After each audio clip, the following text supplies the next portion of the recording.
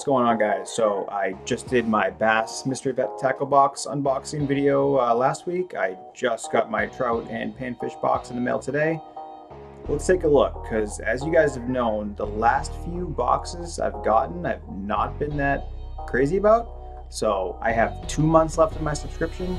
It's getting pretty important as get these last couple months, because I'm about to make a decision. If this one's not very good, I'm probably going to cancel it. If this one's great, probably renew for another 6 months. So let's take a look. Again, I just got this yesterday, which is the latest I've ever got a box, which I don't care. I don't care when I get it. I just care about what's inside. Let's take a look. All right, Dibble. Does anyone actually read this? Nope, didn't think so. Okay, we have the what's in the box card. First things first, we have Carl's Amazing Baits Spark Plug. Okay, let's see here. Here we go. Carl's Amazing Baits Spark Plug. That is a little crankbait, green with some spots on the top.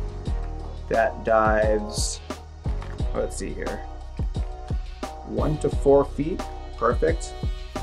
Hooks are a little big, but that's okay. Probably better for a crappie, big perch. Not bad. Okay, I'll take it. Next we have Lip Rippers Trout Worms. Okay. Lip Rippers Trout Worms, and you can see that says it's floating. This is fine. I have no issue with this. Problem is it's almost late June.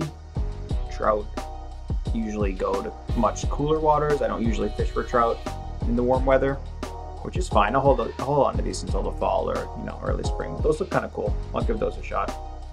Probably just wacky rig it. If you guys have any tips on how to rig these, hit me up in the comments. Let me know, because I'm new to using anything like this here.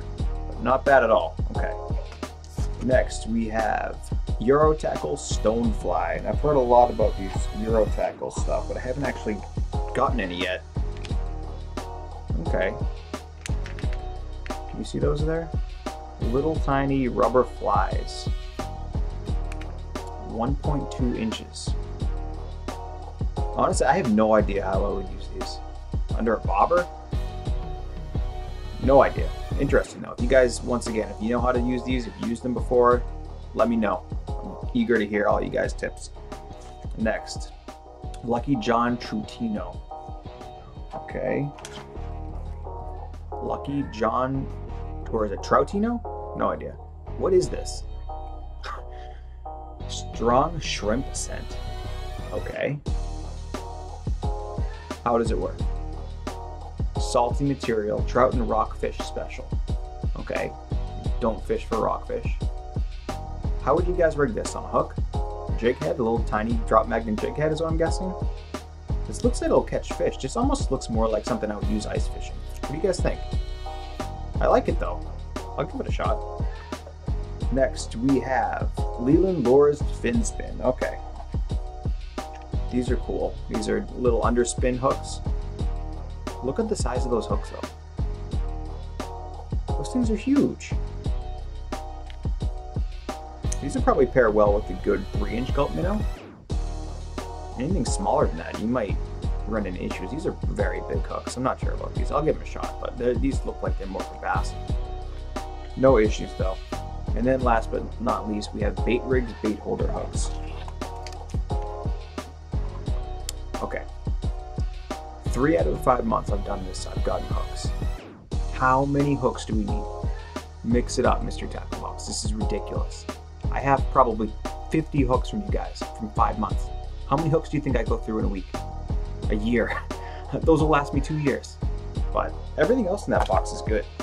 Oh, and they did not give me a sticker this month. Which, whatever, they're usually kind of weird anyways. But it's a pretty good month. It's not great, but a lot of trout stuff. And I'm kind of disappointed in that sense because I don't fish for trout in June. But maybe I should. I don't know. Do you guys fish for trout in June? Usually when the water gets hot, they pretty much hard to catch. So what do you guys think? Hit me up in the comments, hit that subscribe button, and I look forward to hearing from you.